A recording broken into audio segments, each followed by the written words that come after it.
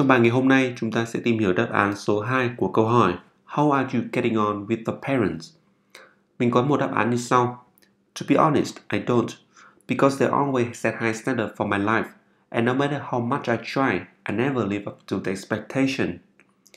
Mình sẽ hướng dẫn câu trả lời này như sau. Mình có trả lời rằng thành thật mà nói thì tôi không có hòa thuận cho lắm, bởi vì bọn họ luôn luôn là đặt ra những yêu cầu cao trong cuộc sống của tôi, và bất kể là tôi có cố gắng như thế nào đi chăng nữa thì tôi không bao giờ đạt được kỳ vọng của bọn họ.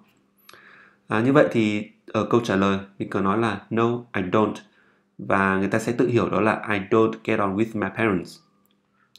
Và chúng ta có một số cụm từ như sau. Cụm từ đầu tiên đó là set high standards for something, có nghĩa là đặt ra cái tiêu chuẩn cao cho một cái gì đó. Và cụm từ số 2 đó là live up to somebody's expectation, có nghĩa là đạt được kỳ vọng của ai đó. Như vậy thì mình sẽ có một số ví dụ như sau. Ngược lại với set high standard for sẽ là lower standard. Các bạn chú ý từ lower ở đây đó là một động từ chứ không phải là một tính từ. Cho nên chúng ta có một ví dụ như sau. You better lower your standards if you want a girlfriend. Có nghĩa là bạn nên hạ cái tiêu chuẩn xuống nếu bạn muốn có một bạn gái.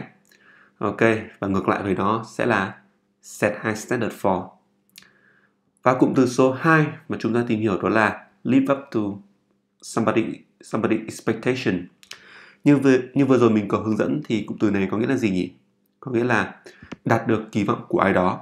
Chúng ta có thấy một động từ đó là live, nhưng ở đây chúng ta không dịch là sống theo cái gì đó, mà có nghĩa là đạt được một kỳ vọng. Và cụm từ này có thể đi với một người hay là một sự vật, sự việc, chứ không nhất thiết phải là một người nào đó.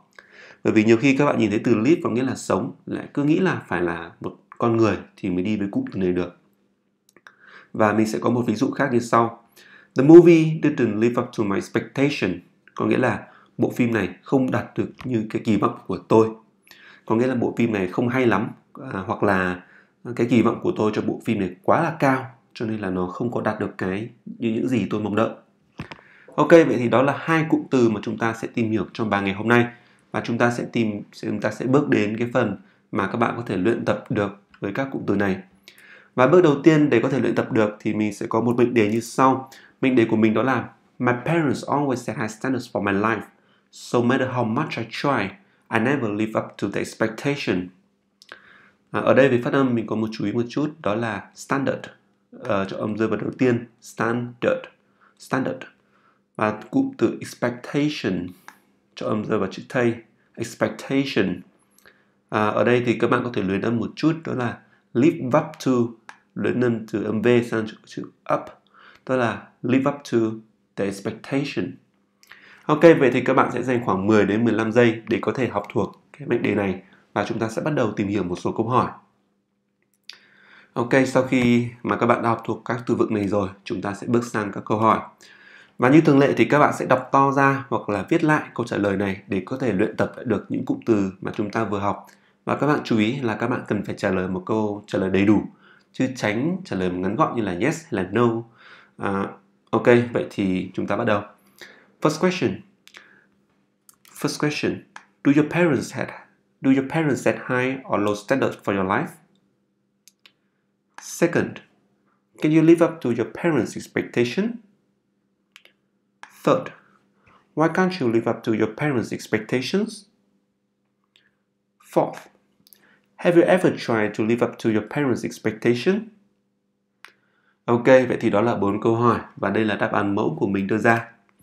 Và các bạn có thể so sánh, với mỗi câu hỏi thì mình đều trả lời theo những cách khác nhau. Tuy nhiên là mình đã sử dụng hai hoặc là toàn bộ những cụm từ mà mình vừa mới hướng dẫn để chúng ta có thể tối đa những cái cơ hội mà chúng ta dùng được những cụm từ này. Ok, vậy thì đó là một số bài luyện tập để các bạn có thể cải thiện được sự trôi chảy khi trả lời một câu hỏi và ôn tập lại hai cụm từ mà chúng ta vừa học. Về mặt ngữ pháp thì mình sẽ có một số chú ý, thực ra là chỉ có một chú ý thôi, là chúng ta sẽ tìm hiểu đến cụm từ no matter how much I try. No matter how much I try. No matter how đồng nghĩa với however. However có thể dịch là tuy nhiên, nhưng mà trong trường hợp này thì nó có nghĩa là bất kể như thế nào đi chăng nữa. Có nghĩa là bất kể là tôi có cố gắng nhiều như thế nào đi chăng nữa thì tôi không thể nào đạt được kỳ vọng của bố mẹ tôi. Và no matter how thì đồng nghĩa với however và thường thì đi kèm với một trạng từ hoặc là một tính từ phía sau. Mình sẽ viết lại câu này bằng cụm từ however thì mình sẽ chuyển lại thành however hard I try, I never live up to the expectation. Có nghĩa là tôi có cố gắng nhiều như thế nào gì chăng nữa. Hard ở đây có nghĩa là một trạng từ, có nghĩa là cố gắng nhiều, cố gắng nỗ lực như thế nào. Ok, vậy thì đó là một số cấu trúc về từ vựng và ngữ pháp mà mình có ghi chú lại cho các bạn. Và hy vọng sau bài ngày hôm nay là các bạn đã có thể trả lời được câu hỏi How are you getting on with your parents? Your answer?